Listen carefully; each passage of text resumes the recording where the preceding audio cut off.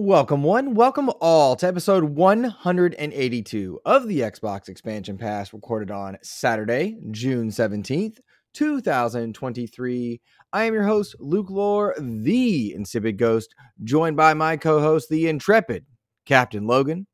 And in this episode, we find ourselves catching a breath after several incredible showcases from Xbox to Ubisoft and Summer Game Fest. Xbox has put up some impressive streaming numbers in there, and it seems as though they partnered with People Can Fly for a mystery Xbox project. All that and more. As always, we hope that you enjoy the show. Logan, we like to start the show by offering words of kindness to those who have made our gaming weeks better. But first, how are you, my friend? I'm doing good. We got to do some IT troubleshooting this morning before recording, and that's always the best. We did? You did. You crushed it. You came up with a solution that I was like, I would never have thought of that. So bravo to you. Thank you. I am having a pretty good week. It's going to be, it's the start of the last week before I start going on vacations for Sea of Thieves. And as a result, I'm realizing like my normal routine is about to get extremely disrupted. So I won't be here for the next episode, which is kind of a bummer.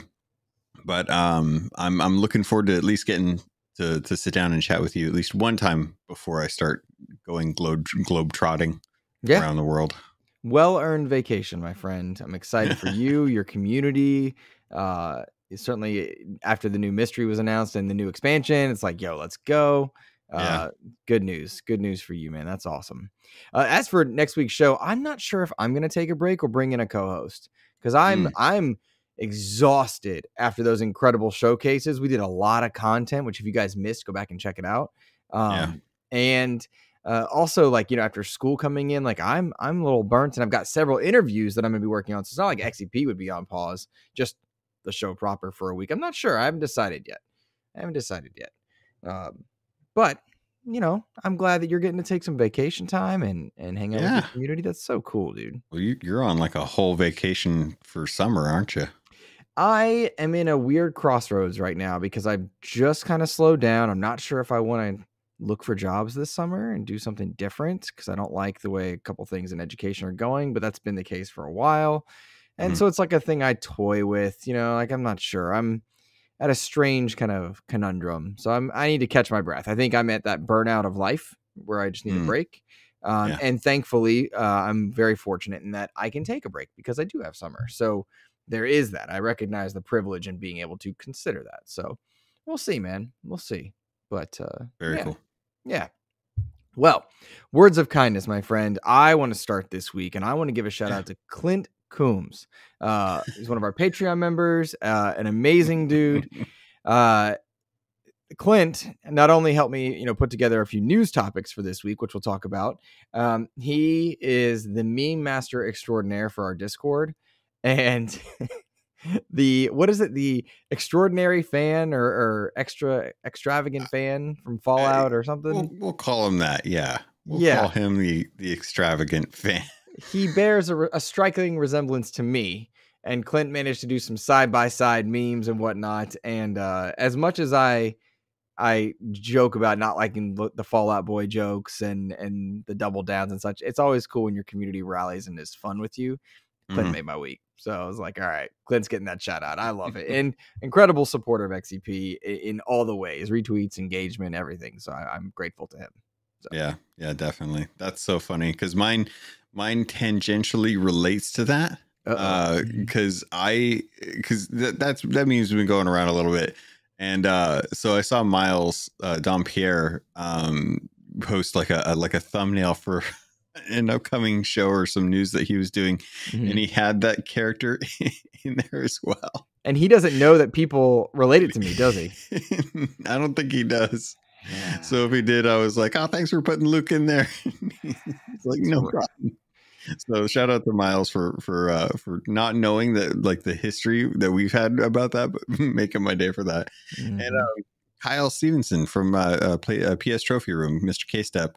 Okay. He is taking some time off from social media, which I thought was a really good way to just kind of have like a good mental break, like a good reminder to take care of yourself, step away from social media if you need to, and disengage with a lot of it. If it's not feeding you positivity, then restrict it from what it has access to. You know, like don't let things like that bear down on you, because it's not worth it. There's so many other things you could be doing that are positive influences in your life. Feeding yourself negativity is not one of those things that deserves to be there. So shout out to him for taking the conscious effort to step away from that when it starts to get too much. Yeah. And I think especially given how much content so many people put out during what is a E3 week, I don't know, whatever you want to call it, there's a lot. That's a lot of work. And if you're a hobbyist like we are, or an enthusiast creator, or whatever you want to call like our branch of content creation, it can be tiring, especially if you're doing it next to a job, next to life, next to family, taking care of family, whatever it is. And those steps back are important. And I sometimes over push Patreon. I don't mean to. I think I'm just trying to learn and find my grounds there. But last night I tweeted out just like, hey, support the content creators that make stuff you like, because the past few weeks were a touch grueling and touch difficult. And I was thinking literally about Trophy Room. Like, they put out a ton of stuff, thinking about Console Creatures, a lot of stuff. And if you as a consumer, anyone listening, is a regular listener of another show, and I'm not specifically talking about ours, but like just a show in general, find a way to thank them. Retweet, a like, tell them, you know, those things matter. Those things matter more than the financial stuff, at least to me. You know what sense? And to kind of piggyback off of that, the thing that I've always loved about making content, I think I value, like, when I get an email in from someone, I don't know what it is about getting like an email from someone. It's almost like the thought of them sitting down and like penning out an actual letter, given how easy it is to reach people nowadays and just quick like DMs and stuff. But getting an actual like email from someone holds so much enthusiasm and weight in my mind. Like, I'm so excited to get an email from a fan that I'm just like, oh my God, like they took the time to write an email, which, you know, back in the day, it would have been like, oh my God, they're being so easy about this. So I couldn't even write a proper letter, then mail it out or anything like that. It's like nowadays the bar has shifted to, if I'm not even, it's not even the monetary aspect of it, but letters. I think when people send me little gifts, things like that all of that stuff, I think, weighs so much more than just like, hey, support the content because we have bills, kind of stuff like that. Right. I think I know where you're coming from, because I think I really appreciate when folks just reach out to say they like the content, even if it's just like a YouTube comment. I love that stuff. It 100%. Makes me feel like it's so worth it to kind of like take the time aside to put together the show notes, IT troubleshoot random issues with Zencaster. Yeah, you're right, like man. That.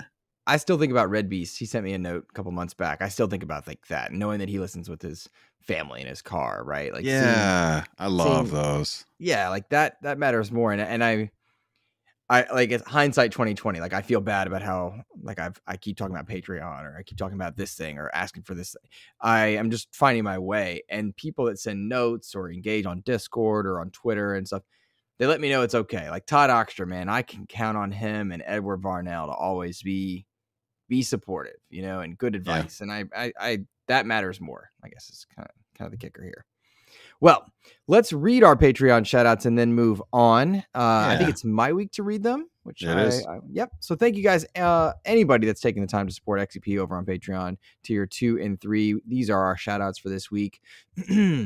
Robbie Bobby Miller, Silent Cypher, Xbox Skittle, Hafrican, aka Charles Jones, Game Positive, Zach LeCoulter, Jam Pack Sam, Matt Valdez, Neo Prime 33, Rick Davis, Red Beast, Xbox Mike 29, Matt Without Fear, the Lord Sir Master James Suddy, Brendan Myers, aka The Winter Gamer, Sony's VP of Marketing Kevin Butler, Clint Coombs, DJ Hero, and Dano12. Thanks, guys. You guys are amazing. We appreciate you. Definitely. So, all right, man. Whew. Logan, we had like just a nonstop news weeks the past few episodes, between the PlayStation Showcase, which exhibited quite a bit of third party. Then we had Summer Game Fest. Then we had the Xbox Showcase. We didn't get to record after the Ubisoft Forward, which was incredible. Capcom Showcase, Xbox Showcase extended. It has been a doozy. And I got to tell you, I want to start first with the Ubisoft Forward, if you don't mind. That's a little bit further down in our notes. Please. Can we? Yeah. The Ubisoft Forward, it's as good as all those showcases were. And I think the Xbox Showcase was perhaps the best showcase in terms of getting me excited for new things, reinvigorating an audience. I mean, we saw tons of stuff from Xbox, from third party to first party, new IP, a lot to celebrate there.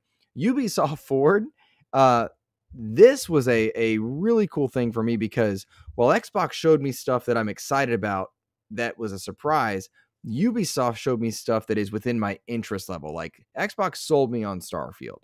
Xbox got me interested in Clockwork Revolution and Avowed in ways that I wasn't. But Ubisoft Forward showed me something that I'm interested in, which is Avatar, interested in, which is Star Wars. They brought me around real quick on Prince of Persia. The Ubisoft Forward was wonderful, I thought. Yeah, it was like legit. It was a very traditional showcase for like an E3. And as much as they had like some pretty cheesy stuff, there was some like, okay, guys, you got the people talking. You're right. Let's get some enthusiasm in there. You know, like I'm glad we're all making games and whatnot, but let's get some people with some personalities to jump in or just cut the people out in general. Mm-hmm. 2 takeaways I got from that Ubisoft Forward, or actually I'll make it 3. My 3 takeaways from the Ubisoft Forward. Number 1, it was short. Yeah. Number 2, lots of gameplay, actual gameplay. Number 3, lots of solid dates. Like those are the 3 things that I think I was hoping for more from Xbox's showcase. And as a result, I think I actually liked Ubisoft's showcase just a hair more than Xbox's, because even though we got a tremendous amount of content with Xbox's, dude, the Ubisoft Forward came hard and they did not stop until the very end. It was insane. I was like, damn, all of those games are all really, really cool. Like they're all Ubisoft games, but they're not like the standard. Like I didn't see Far Cry. I didn't see Watch Dogs. I saw like new stuff. And new stuff that was like actually really interesting. It's weird because Xbox kind of did something similar. You didn't see Halo, you didn't see Gears. They did new stuff. And then for us to see the Ubisoft Forward have the Star Wars, which Xbox showed, and then we see more gameplay at Ubisoft Forward. Fantastic. That game looks really good. That looks to be if Jedi Survivor is the perfect Jedi game, this looks like it's going to be the perfect non-Jedi game. And I'm so excited for that one. Avatar to me is I love Avatar. I didn't like Way of Water very much compared to the first, but I still love the universe. It was dumb. It was like, how many trillions of dollars are they spending for revenge? That was stupid. All right. But I still love Avatar in that world, and this looks to be Far Cry meets Avatar, which I'm there for. Assassin's Creed Mirage looks like a return to form to play the old Assassin's Creed with kind of the modern amenities, I guess, that we would have, the modern luxuries. And so I'm excited for that. And then Prince of Persia, they sold me once again. They reminded us that 2D platforming action is really dope. If anybody's in doubt about that, consider like Metroid Dread, consider Ori. There's a lot of games that get a lot of spotlight in that realm, as they should. So I'm there for that as well. And then the new Crew game looks like Forza Horizon, which if you like Forza Horizon and maybe motorsport's not your jam, you got the new Crew title, which is going to be great. And you can carry over your old cars, which was cool. To me, despite the old school presentation of the Ubisoft Forward, they gave me 4 games. I emailed my UB rep the other day. I was like, okay, Assassin's Creed, Avatar, Star Wars, Prince of Persia. That's 4 games that I'm like, hey, I want to cover. That's crazy good. And it's like, I'm sorry, I keep going on, but I mean, no. It's cool to see Capcom hitting their groove the past few years. Ubisoft seems to be returning to their groove because they had it for a good bit. I love when the third parties just deliver. You know what I'm saying? Yeah, it's fantastic. I can't wait to play Far Cry in the Avatar world. I think it looks fantastic. I loved Way of the Water. I thought it was beautiful. Star Wars Outlaws is the I'm trying to think of like I can't remember what I equated it to. But there was it was just absolutely beautiful. It's like the next Outer Worlds, but with like a cute little companion. And I think they're going to do a great job with that one. Prince of Persia feels like Metroid Dread. Absolutely love it. I think it looks amazing. I think it's probably going to be a little too technical for what I can do. Assassin's Creed Mirage is great. The Crew coming out of nowhere to supply what would most like if you're not an Xbox fan, you're not going to be playing Forza Horizon 5. But knowing that The Crew has a game that will feel like that for PlayStation users is a huge win for them, because Horizon is a fantastic series. So I'm so excited about that. The one that I wanted to bring up, which is kind of a bummer, is Assassin's Creed Nexus. That is a VR Assassin's Creed game where you're hopping around between some of the biggest like Assassin's Creed protagonists in the franchise and like doing Assassin's Creed stuff, but in VR. And I'm so bummed that it's locked to the Oculus 3 or the Meta 3, whatever you want to call it. Because or not the 3, but just in general, the Oculus Meta VR ecosystem is getting that. Because as someone who has a PSVR 2, in the anticipation of getting first party content for my PSVR, I've only had Horizon Call of the Mountain so far. I'm still waiting for like God of War or Spider-Man or some other first party entity to show up on that device. And knowing that Ubisoft is really good at supporting third party as a third party publisher, big time.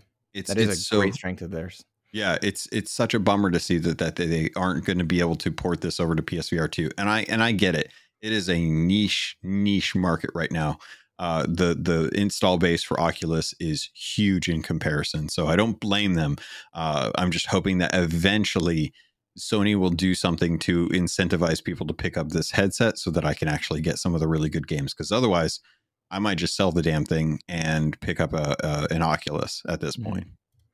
I was surprised by the lack of VR across the board. And maybe I just don't know or notice. But with MetaQuest 3 getting a new, or MetaQuest 3 being announced recently, and then seeing kind of the enthusiasm, I'm surprised it's not happening. But I'm not disappointed by anything we saw. I don't misunderstand. So I think you're not wrong. But I still feel like VR, given how much of a niche it is for people, first off, for people who can even use it, that and mobile feel like two kind of subsects of community when it comes to gamers that you can't, like, regular gamers can go and play those, but those don't integrate at all to standard like games that you would play on console. And as a result of that, it's always kind of like they're siloed in their own little departments. So it's good to see support for those. Like we saw Assassin's Creed, what was it, like Jade is their mobile game. So they're playing in those realms, but they're not going to be able to translate over to like Steam or Xbox or PlayStation and stuff. So I think that's why we don't see a whole lot of that. The nice thing about this Ubisoft Forward was the lack of NFT talk or blockchain BS. Like they're just showing you games that are games. They're not trying to sell you on items that are going to transfer between games that are locked on the blockchain that you can then have a resale value. Like, I don't care about that. Right. I want a video game with a story. Tell me that. Right. Agreed. No, you're making good points. I feel like NFTs are quietly just fading away, but I feel like they're going to get repurposed, you know? Yeah. But so it goes. I do want to talk a little bit. So Ubisoft is doing quite a bit in terms of like bringing me games that I want. And we saw a lot of that across the Xbox board too, but I was enthusiastic about Ubisoft as far as like Star Wars and whatnot. However, kind of a nugget that came out in the past week was that People Can Fly, the people who are making or who made Gears of War Judgment, who made Bulletstorm, who made Outriders, 3 games that I like at varying levels, but I liked Bulletstorm when it first came out. Didn't hold up, I didn't think. Gears Judgment, a good game, underrated amongst Gears fans, I think. And Outriders, which was a blast. We played a bit of that in game. It's still in Game Pass. You guys should all play that. Fun games, good studio. They are now making a mystery project for Xbox with a budget of around $50 million, which in the gaming space is not that much for a AAA title, but it's a lot for an indie title. And like some people were providing context for what that would mean. That doesn't touch like a modern Gears of War budget. But Control was made at around $40 million roughly, right? Give or take. And so people are trying to get a feel for this one. One fake insider was saying that this is the Gears remaster or Gears spinoff. Jez Corden trying to debunk that. People going back and forth. It's called Project Maverick. That's the code name.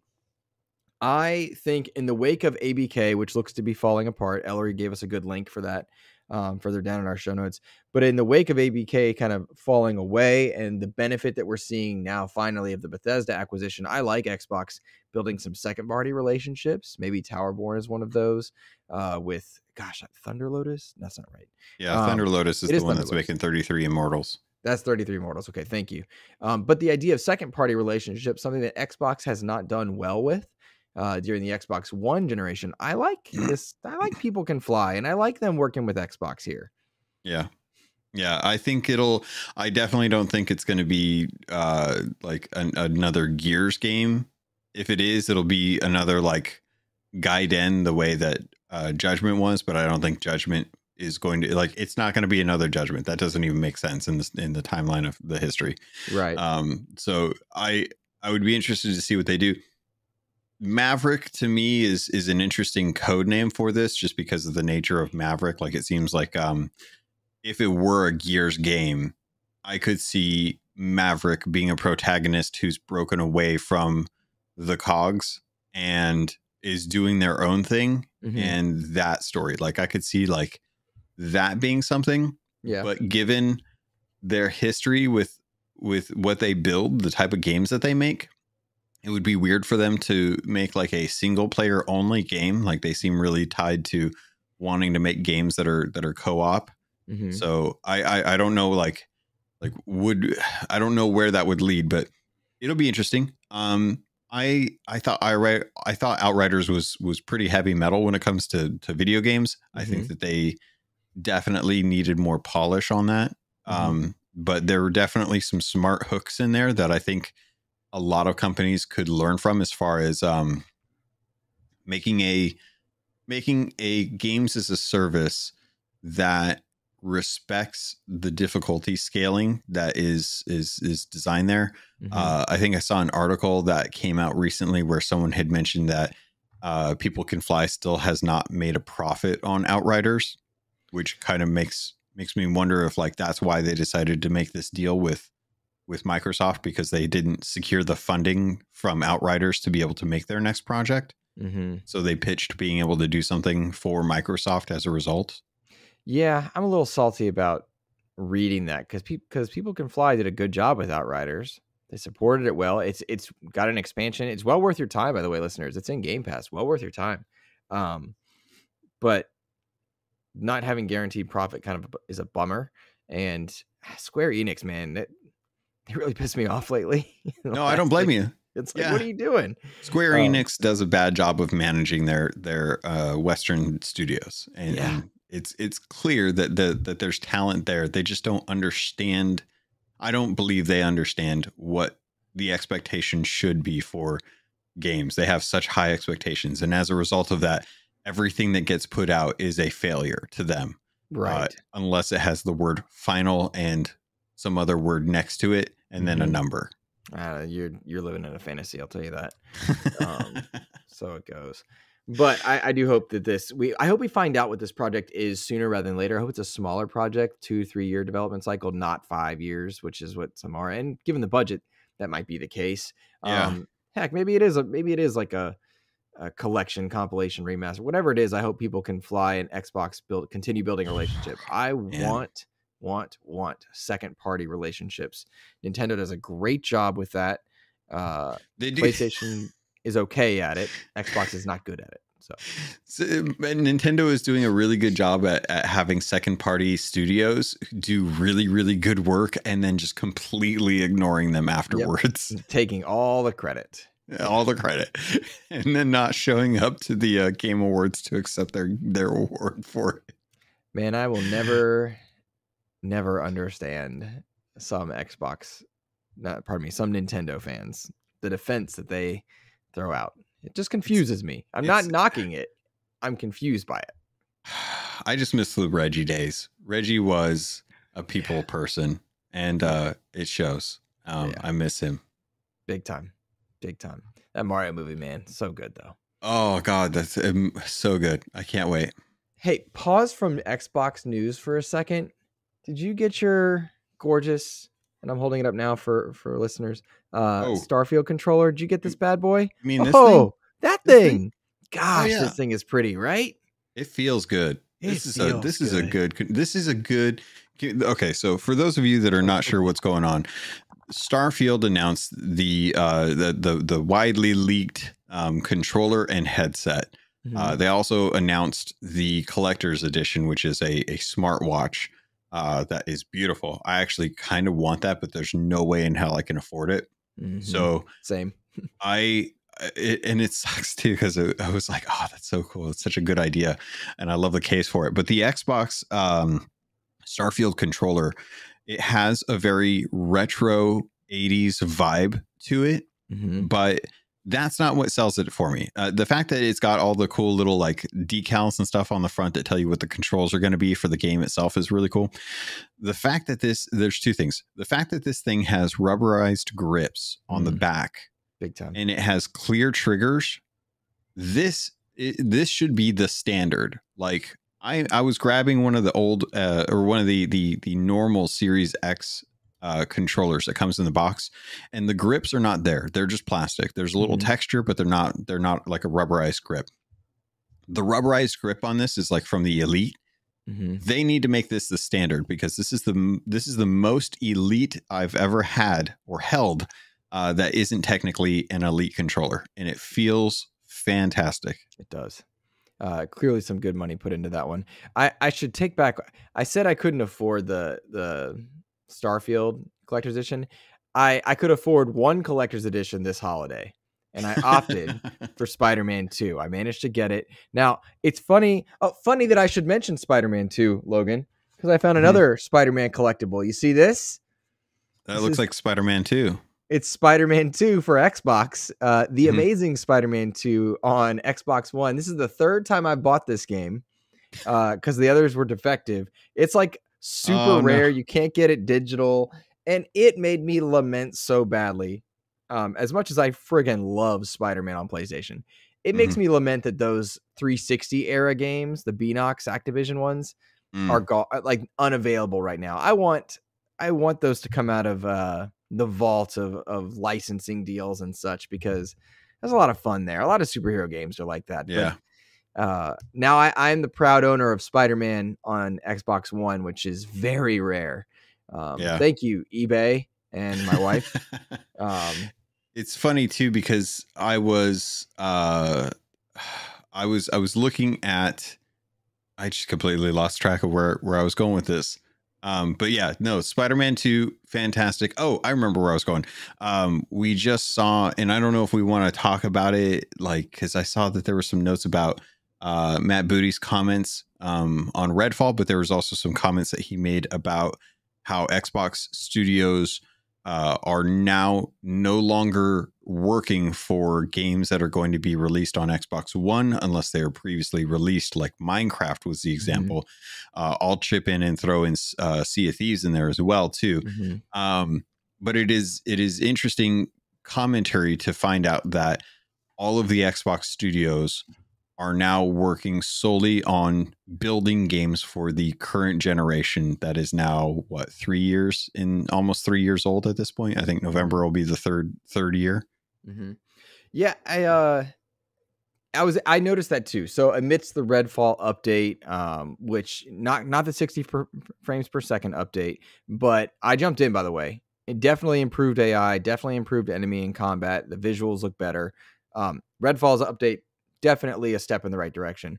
But Matt Booty did comment on a number of things. He talked about development cycles for AAA games. They're 5 years and up now versus what was used to be 3 years. And that Xbox Game Studios, to your point, and what you said, that I want to reiterate is they're no longer making Xbox One games. Yep. Good. Very glad about that, actually. I think it's been they should have abandoned it sooner, I think. But I think the blended generation plus COVID elongated that timeline too. So that's kind of the issue with that one. I don't think they'd planned to do it for 3 years. It seems weird. Like they've had the dev kits available for some time, and it's such an interesting idea to me that in the lead up to a new generation, they don't have all studios looking to try and shift development for brand new projects that are maybe like a year or two before the console launch, start working on those to have a really strong like Series S and Series X launch. Like I know that they're really good about cross-gen support and stuff and having smart delivery. It's a fantastic way to be able to purchase content and know that it'll just work. But it feels weird that 3 years into the new generation cycle, they're just now making sure that all the studios are shifted over to working on solely Xbox Series S and X games, especially amid the commentary from Phil Spencer saying that they do not see a need for a mid-gen refresh. And it's like, well, yeah, you guys haven't even really kicked off studios working on this generation. Like the hardware's been out, it's already getting dated, and we haven't even reached full penetration to be able to get studios to working on just that hardware alone. Like we usually see at the end of a console cycle, like the best possible games made for that system, because everyone is so used to working on that hardware. Remember they Halo know the 4? tricks.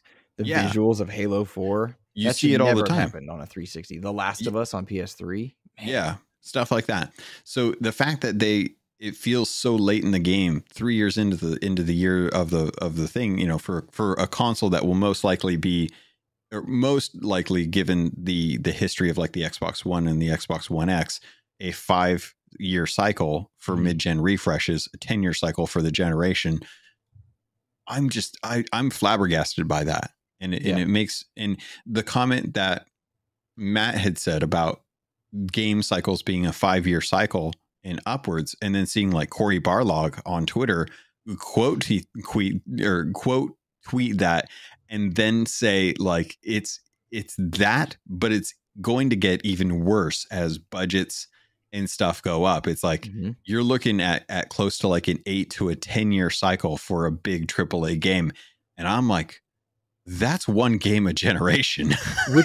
which made me think how happy I was that Avowed is now a smaller scale, because originally Avowed was going to be Obsidian's Elder Scrolls. That was the premise, the idea. And what they found in development was our scope is too wide. We need to narrow, and we've brought it down to an Outer Worlds size project.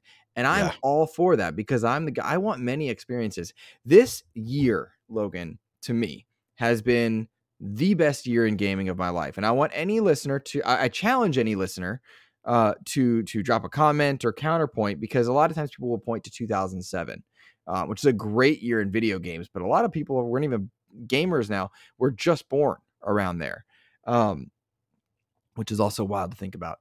But this year alone, you had Age of Empires, Hi-Fi Rush, Dead Space. You had Resident Evil 4. You had, let's see, what else was it? Resident Evil 4. I gotta pull up my list here. Hogwarts Legacy was an amazing game. Jedi Survivor, Dead Island 2, Street Fighter 6, Diablo, Wo Long was in there. Like, this year has been insane, and we have yet to go Sonic Origins Plus, which is a class. That's a compilation. I won't count that one, but I will count Sonic Superstars, Exoprimal, Immortals of Avium, Sea of Stars, Starfield, the Cyberpunk expansion, Forza Motorsport, Assassin's Creed, Alan Wake, and Avatar. Like that, the breadth of quality this year is absolutely insane.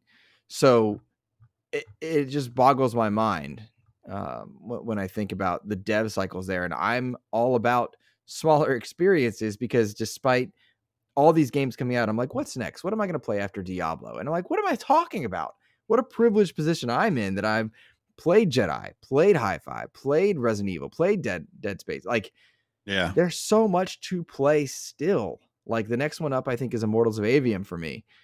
Yeah. You know, like, and that's and you're talking like just Xbox ecosystem. Like we didn't even touch on the fact that Zelda or Tears of the Kingdom came out this year. That is that is a huge game. Like that is a game that people will be playing for the next 8 to 10 years. Yeah. And it's a single player game. It's not a service game. Rocksteady. Sorry, I'm just really no kidding, right? Oh my God. Hard being a DC fan these days, man. Yeah, no kidding. I'm kind of glad that and maybe you can back me up on this.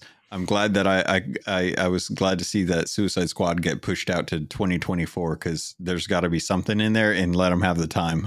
Cancel it and make it a Superman game where you're flying around Metropolis stopping people. Superman's boring. You're boring. You know what's funny about that blended generation thing? Some of the best looking games from this blended generation for Xbox, Halo Infinite, Sea of Thieves, Grounded, Forza Horizon, were blended, but like they look great still, you know? Yeah. They were made better by the hardware. And it's insane to think like, Xbox One generation was the worst generation. It's like, yeah, but we still got some really good content out of there.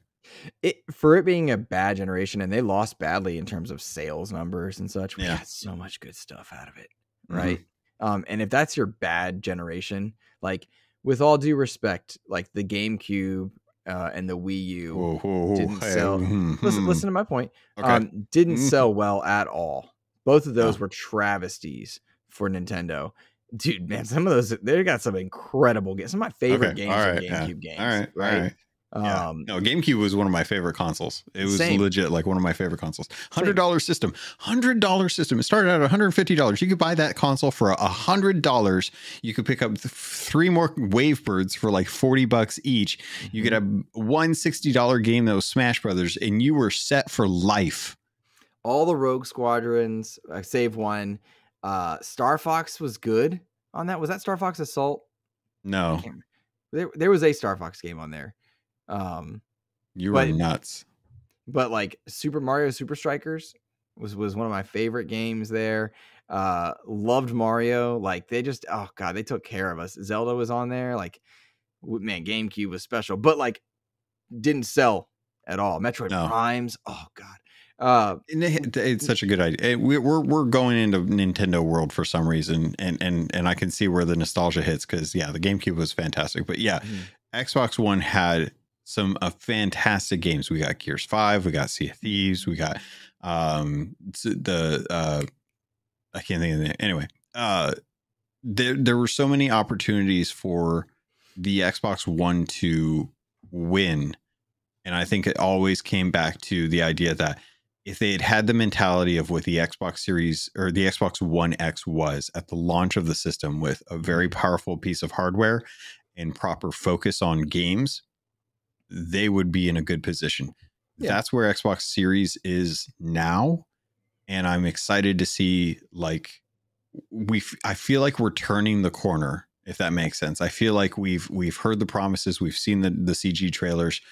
The last, I think 3 showcases from Xbox have all been stellar.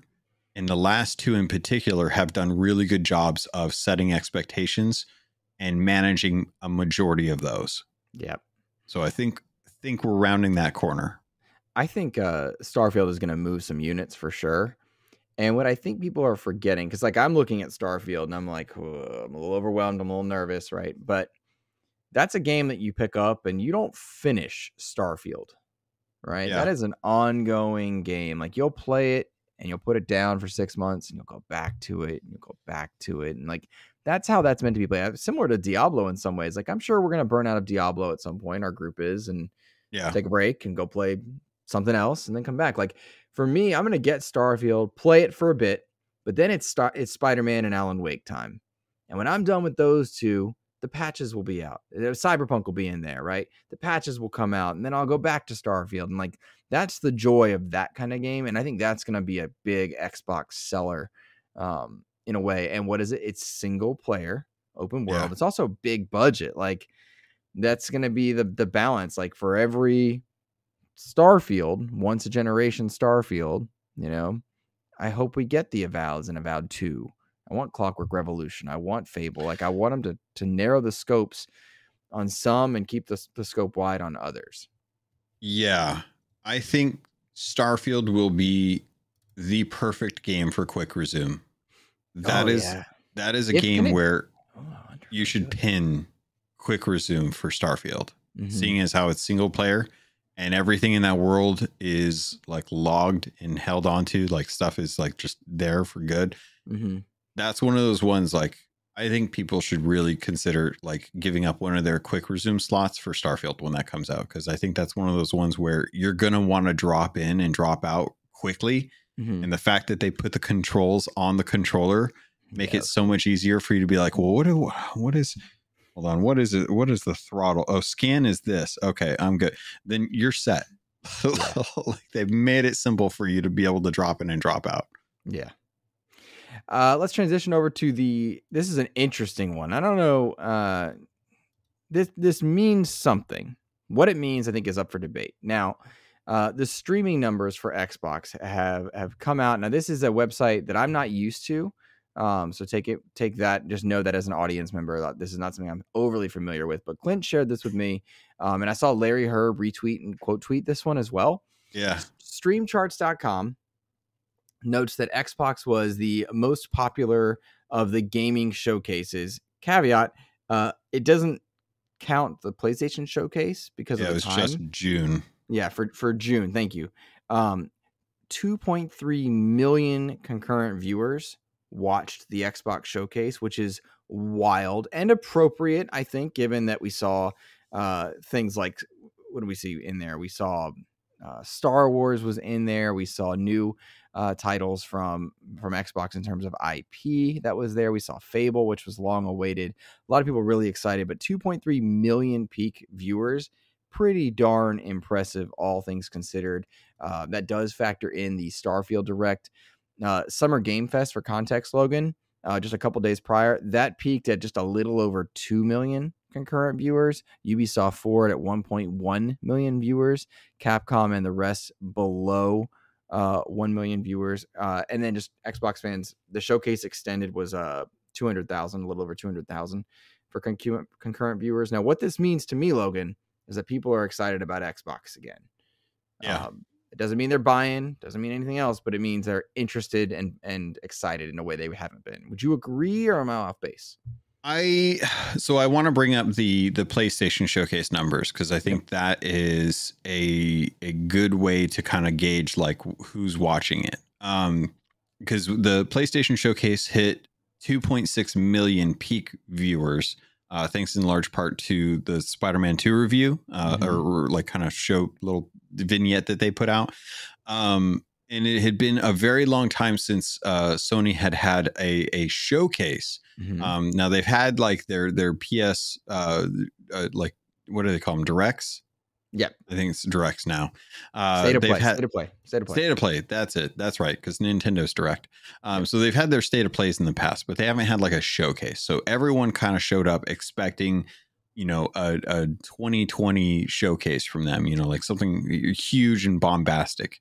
And I think that a lot of fans were let down by that.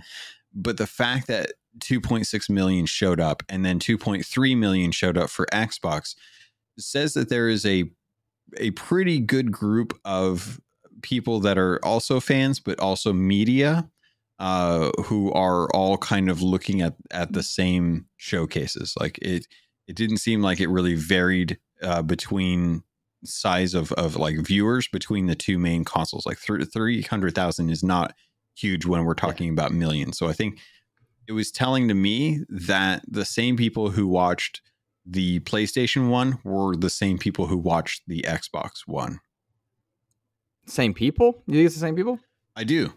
Because I think a lot of it was people covering it, but I think a lot of it were people who are enthusiasts in general enough to keep up with that kind of stuff who would have both consoles.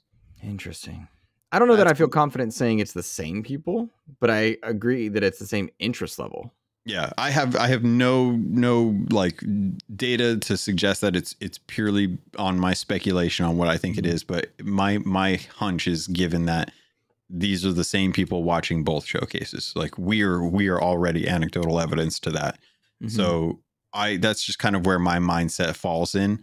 I would be very impressed if it was like a majority of only PlayStation fans tuned in for the Sony one and only Xbox fans turned out for the Xbox one, because it shows that there's a level of engagement separate to the ecosystems that is on par with each other. Even if the sales don't weigh out as far as like who's buying what console, there are still a general interest that is on par between these two ecosystems and stuff. The Summer Games Fest, I think, is the interesting one. That one still actually pulled in 2 million.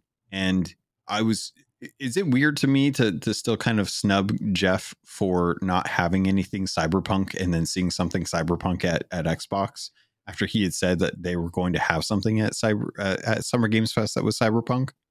I don't remember him saying that. Did he say that?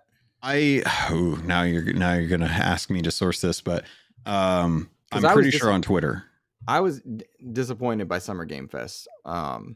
Hindsight being what it is, that was a really weak show for me. And I say a weak show like contextually, right? Like I really liked PlayStation and Xbox's showcases. I really liked Ubisoft Forward. I thought Summer Game Fest really fell short for me, and it felt to me like Keeley was overextended. It also makes sense to me that Xbox didn't give him anything because they wanted this moment for themselves, as they needed. And while you're looking that up, I want to note, kind of while we're looking at charts and numbers and stuff, Phil Spencer had said that they had fixed their supply shortage on Series X. And I saw several articles coming out essentially saying that, yeah, Series X is selling a lot better. Because they have units to sell, which is nice to see, in terms of like people watching the showcases, buying boxes, getting into the ecosystem. It feels good to see the excitement around it. I think I've said this on previous shows or shows that we guested on. It feels good to see people excited about Xbox again. All the while, we didn't see Master Chief. You didn't see Halo Season 4. You didn't see Gears. I'm glad you're bringing this up. That's important. This was people are stale. Those who are interested in Halo and Gears, I think, are interested in Halo and Gears, and they already exist, but they're not bringing in new people. But this new stuff is rallying and interest, and I'm really appreciative of that. I like that. And I'm the guy with the custom Gears console. I think I had it on our last show in my background just to prove. I'm the guy that has all the Halo statues and controllers. Like I love those pillar Xbox franchises, but it was nice to see new pillars being built and received well. Proof is in the pudding. Once we play it, we'll know. But it feels good to see people genuinely happy. They're watching showcases, they're buying boxes, they're checking out the games. That feels good. Yeah, that feels good. It's nice that we can be excited about an Xbox showcase that did not have Gears and Halo. The fact that that is possible shows a lot of strength in what we saw. Like having people come away from it. And I did see some folks that are like, oh, it's weird that they didn't have the Halo Season 4 trailer in there.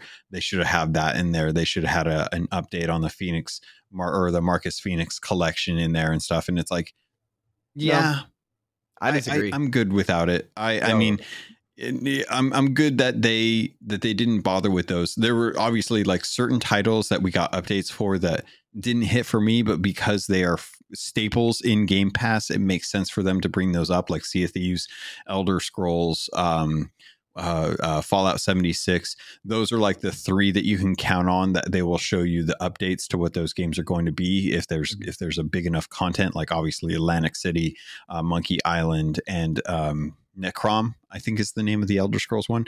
Like those are going to be big updates for those games, and those games as a service have lots of returning players every month. Like the monthly active users for those is important. So that makes sense. When Halo gets to that point, then you can put that stuff in there. Until then, y'all ain't playing Halo. So that's why you're not seeing that content in there. Yep. Simple as that. And so it goes. And I go back to Halo Infinite was a great game. It just didn't have the legs for the multiplayer that people expected it to. But like anyone that hasn't played Halo Infinite, go play it. It's good. Fun. Great campaign. I really enjoyed it. Fun multiplayer if that's what you're into. But if not, move on. I was a guest on Mr. Boomstick's show where we live reacted to the Xbox Showcase Extended, and I feel like we'd be remiss if we didn't at least mention it. That really fell flat for me, but it was the Showcase Extended. I liked in the Showcase Extended that they did some spotlighting on some indie games. I really enjoyed that. That's good. You need to do that. I'm also glad that those indie games weren't at the Showcase proper. Not because I'm anti-indie, but I think they would have been drowned out. That's true. That was my worry. I was listening to Kyle Stevenson, who you mentioned at the top of the show, chat with Joseph Moran about showcases and indie titles and stuff. And my fear with indies at some of those big showcases is they get drowned out. So at the showcase proper, Phil Spencer played Immortals of Avium. Not Immortal, 33 Immortals. Yeah. Was that the showcase proper? No, at the Showcase Extended. Gave some spotlight to that game. We saw a good sizzle reel, which you'll have seen by now. If you've been watching the YouTube show, I've probably rolled that a few times at the top of the show. I like when indie games are at the Showcase Extended because it means they're not drowned out and Xbox is still building relationships, which is important. So Showcase Extended is to me a good background. Put it on in the background while you're doing something, and look up when you're interested, because I don't need to see Paris Lily go check out the physical helicopter from Dune, but it's cool, right? Like that's great for a Showcase Extended, not in a E3 presentation. So I'm glad that Showcase Extended exists.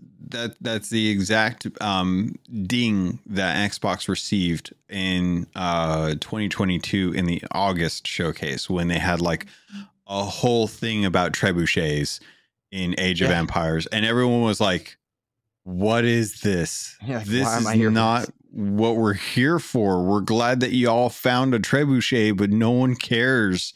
It's a weird catapult. Like, stop.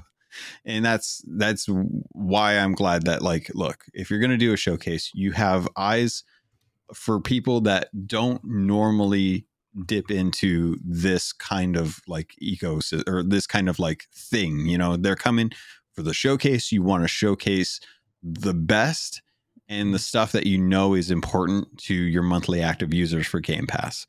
And that is exactly what they did. Everything else is like Nintendo Treehouse levels of like quality. Like you're going to have the devs, you're going to have some spokespeople. They're all going to sit down. You're going to have some nice chats. You're going to dive into stuff that you couldn't in a showcase because you only have so much time to impression or make impressions. So then if you want the context or the details, that's a great place for that. Keep that there because it's important. It's good to have. It helps breathe a lot of life into titles that you didn't get a chance to really dive into. And if you're upset that they quote unquote snubbed it, then I respect that. But it's not going to hit for the people that are coming that don't normally follow this type of content. And that to me is why Xbox is kind of focusing more on those people as opposed to us who are more invested in like every title that's going to be announced. Agreed.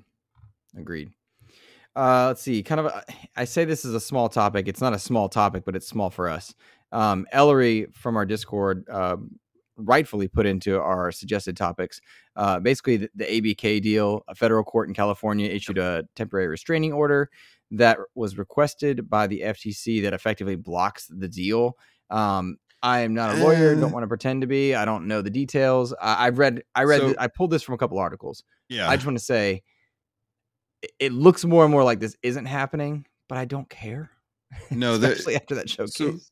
So this is kind of the make or break deal right now with the FTC. Like they filed for a preliminary injunction, which would stop the deal if it goes through. If a federal court decides to file for or decides to side on the FTC and go through with the preliminary injunction, then that stops the deal cold. But this is kind of like them doing what Microsoft wanted them to do. They wanted to get to court faster because otherwise it's going to cost millions of dollars to pay for the deal going beyond the July date. So this is going to make that decision a lot faster. Xbox feels like they have a strong enough case to go to court for it, for the FTC. The FTC's case is not very strong. They really don't have a backbone to really kind of like say like, okay, well, this is going to be bad. And it's also going to make the CMA look like complete fools if the federal courts decide to let this go through. Because if the federal court decides to let this go through, then Xbox will close the deal and deal with Europe later. Within the time frame. Europe said it was good. Not Europe. The CMA that said it was the CMA. They'll deal with the CMA because the CMA just let T-Mobile deal go through. I saw that. Which is like complete, like there's like a whole like red flags. They're like, oh crap, we didn't let the Microsoft deal go through. We're getting a lot of shade. Now we have to let something go through to say that we're allowing for business to expand in the UK. It's like, you sons of freaking get out of here, you stupid idiots. What are you doing?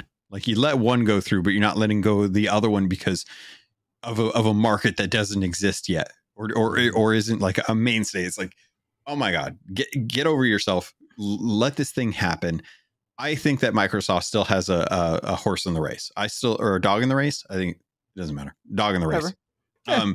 I think that Microsoft still has a chance for this to work out. A lot of it will come down to the federal judge looking at the facts and not the proposals of what could happen. No, there's no what ifs to a judge. Like he doesn't care.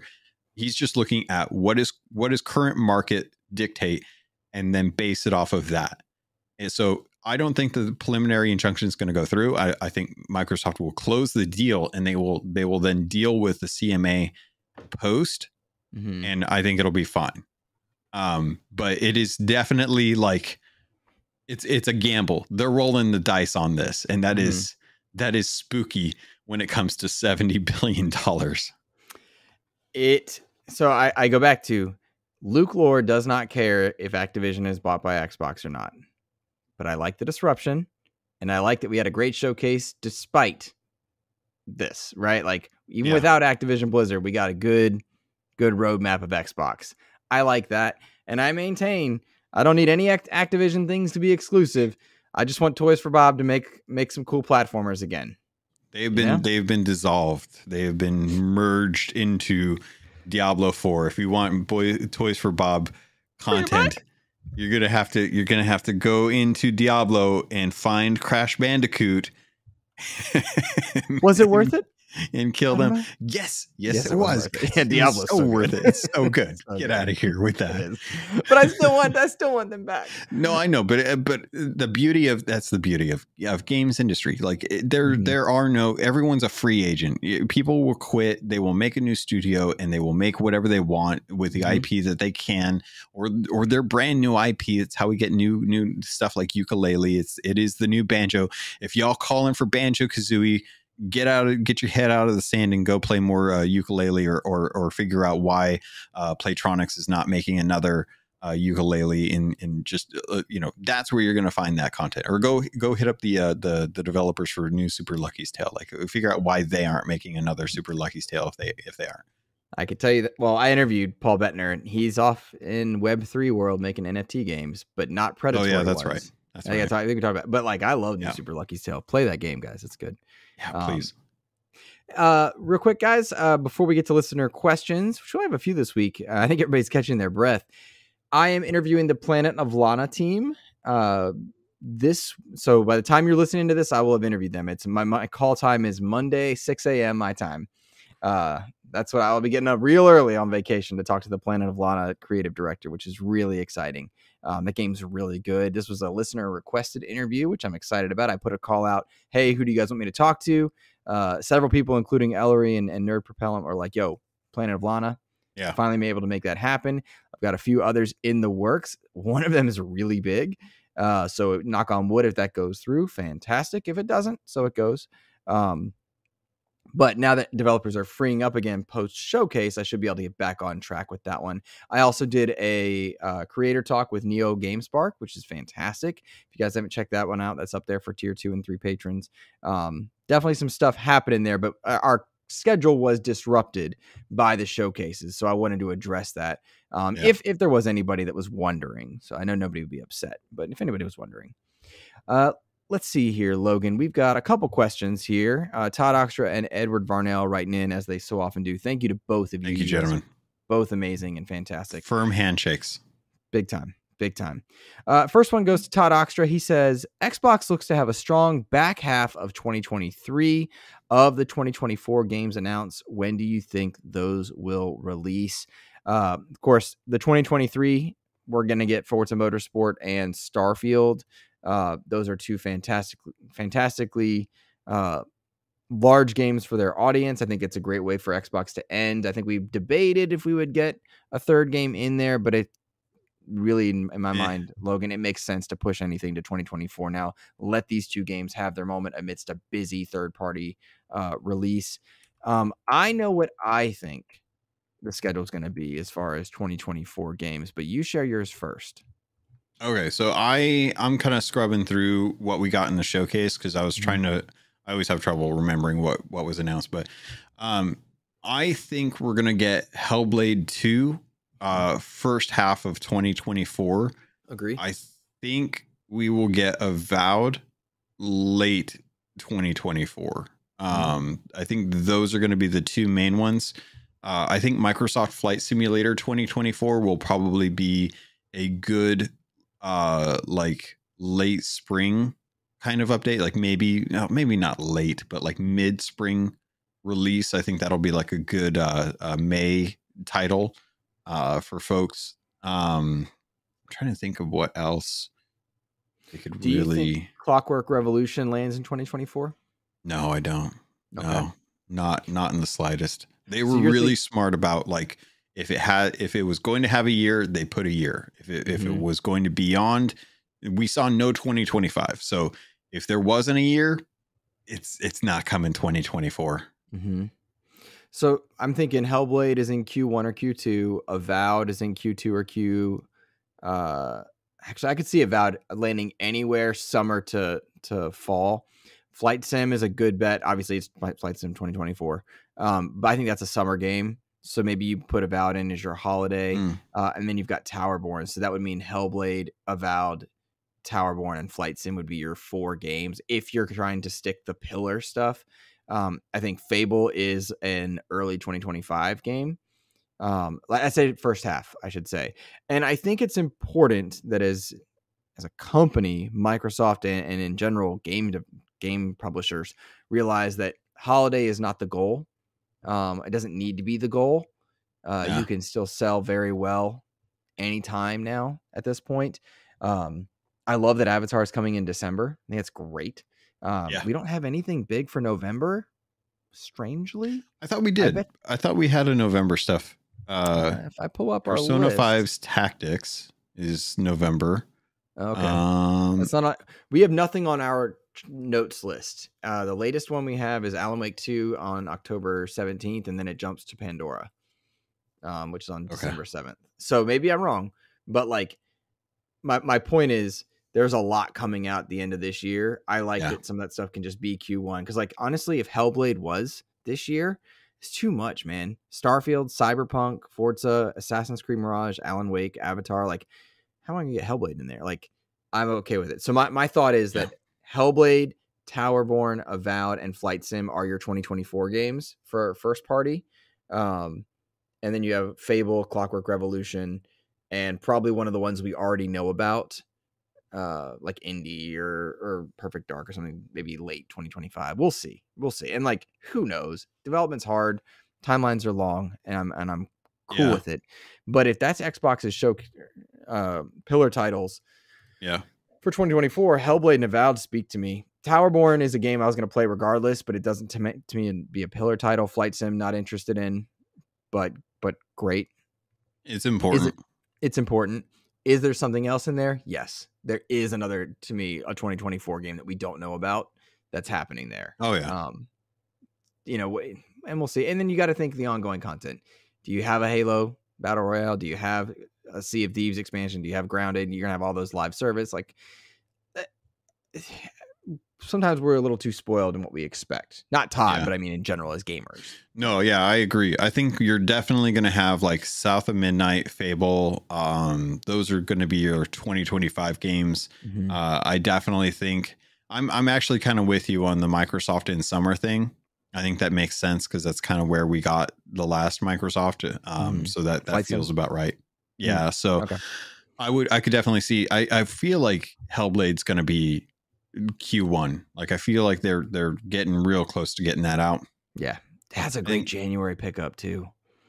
Well, we don't know because this year was like all February, and the year before that was all February as well too. So I wouldn't be opposed to a January, but I have a feeling it'll be like later in Q1 than earlier, if that makes sense. I love the January window because everybody's got their boxes. They've caught their breath from New Year's and they've played everything they played at Christmas time for those people that celebrate. And then bam, if you have a pillar title, like PlayStation did a good job, but they did the February, March thing of GT and Horizon. Yeah. Last year, time's weird, but like that was a great hit. So if you bought a PlayStation, then a few months after you got Horizon, you got Gran Turismo. I love that idea of, here's Hellblade. Boom. Yeah. You've explored Game Pass. Here's your next big one. Here's why you should have Game Pass. I like that. Yeah. Yeah. I think Towerborn will be after that. And then I think Flight Sim. And then I think Avowed after. I think Avowed will be the fall title. I think you got a secret game in there. Something not secret, but like you have a smaller title. Yeah. And nobody should be thinking Towerborn as in their AAA category. That's a very clearly scoped game. I hope. I hope nobody's counting on that to be a pillar title. That's an unfair expectation, I think. Yeah. All right. Next question. Last question for the show is coming from Mr. Edward Varnell. And I got to scroll here. He says, after Digital Foundry stated that 30 frames per second is here to stay, do you think Xbox's next console should not mention frames per second anymore in their marketing if it carries over into that Gen 2? Should we talk about the frames per second? We didn't get a chance to really dive into that, did we? Happy to entertain the conversation. I don't know much about it. Like, to me, I play if it's fun or not. So, and I'm not a tech head. So if you want to comment on it, I will gladly listen and bow out and listen to your expertise, because I'm not knowledgeable in that realm. Well, I'm thinking, because I mean, this has been my statement for a long time. Like I'm very particular about frame rates. Given that now I can actually see the difference with the TV that I have, I prefer 60. 120 is nice. VRR stabilizes a lot of the fluctuation in that. 30 is a little low for what I want in games nowadays.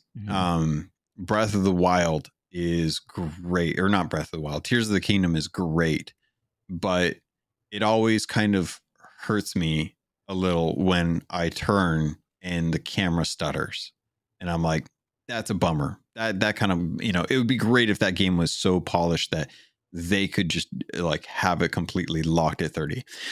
With Starfield coming out and saying that that it will perform better than 30, but they wanted the consistency, so they're locking it at 30. That to me, it means a lot, because I would much rather have a 30 frames that are locked than something that's going to dip below that or fluctuate too much between 60 and 30, because that tends to be more jarring than if it were just a few frames off of 60. So the fact that Digital Foundry is stating that 30 frames per second is here to stay is not to say that systems can't do 60, because as they had said in one of their videos, there were consoles in the 80s and 90s that could do 60 locked. It all comes down to the developer's intent. Like what scope? do they? Yeah, scope and intent is what they're trying to play around. What do they want to do that they know that frames per second is the thing that will help sacrifice to achieve that goal? And in this case with Starfield, it is persistence with everything that happens in that game. If you drop something on a planet, you jump 3 planets later and you do half of the content in there and you come back to that planet, that gun is still going to be sitting there. Now, I don't know if that's something that needs to happen in a game where a lot of us understand video games have limits. I don't necessarily need like the bodies in Diablo 4 that I murdered to stay there in perpetuity, right? Because they're going to respawn. And I imagine things in Starfield, like, as far as I know, I could be wrong. Can't wait to play the game and find out. But if I murder an entire planet of creatures, I'm pretty sure that those creatures are going to respawn. There's not like a finite amount of resources on these planets that you can go and mine. And then when you mine it, it's like, okay, well, that's a worthless planet because I mined everything out of there.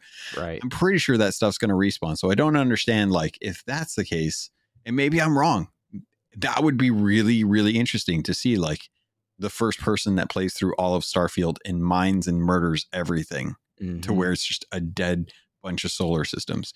But I don't know, man. I don't know that that was the choice they made. It's the choice we'll have to live with. I will play the game regardless, but it's not something that I think was necessary. It seems like it's like they talk about like how important the food is and how much time and energy they spend into the food. It's like, how long are you really going to be staring at the food?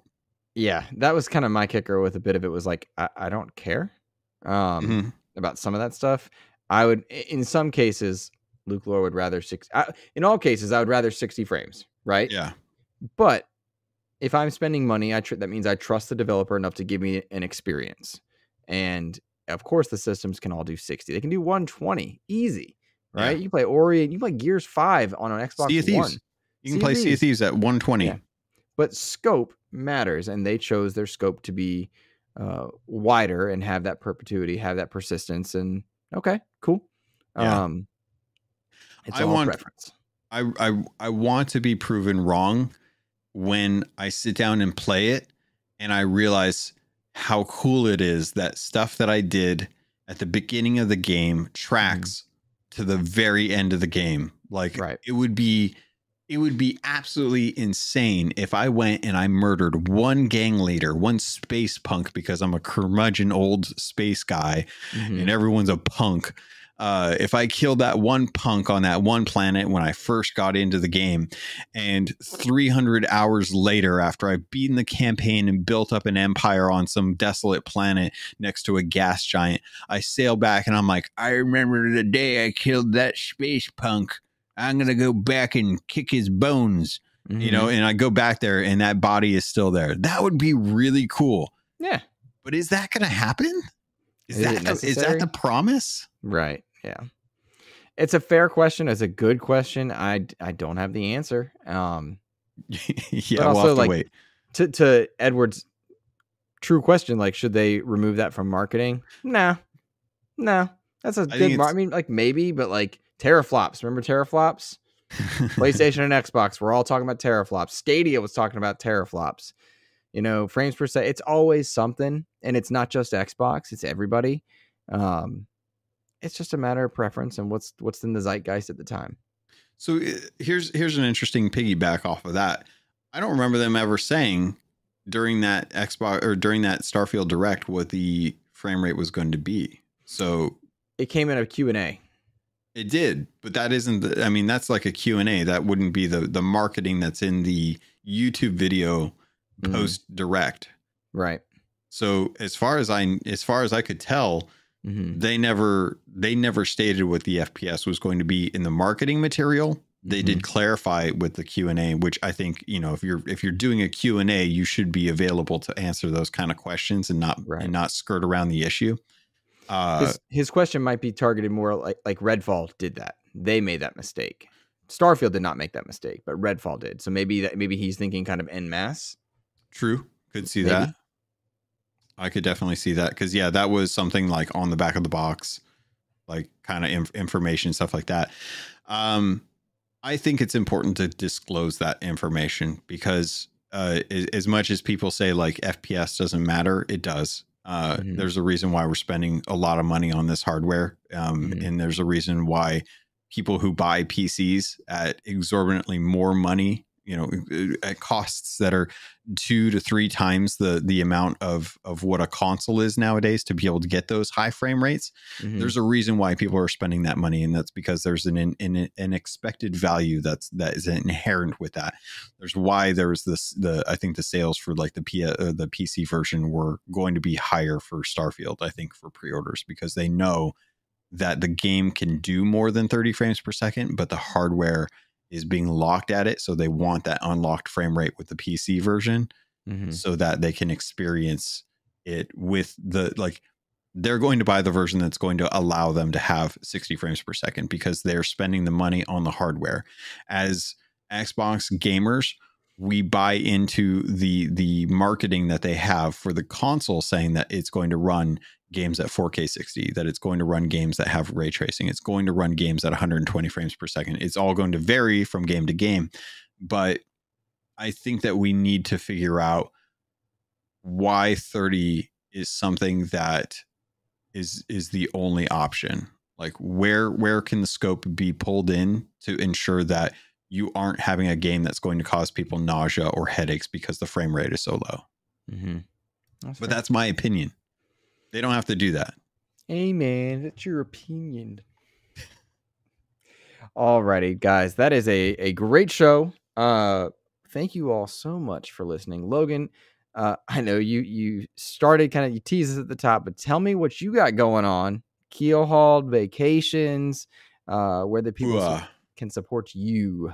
I'm going to be on vacation. So Keelhauled's going to be kind of an interesting place because I'm going to be doing one episode at one of the SOT fests in the UK at the festival there.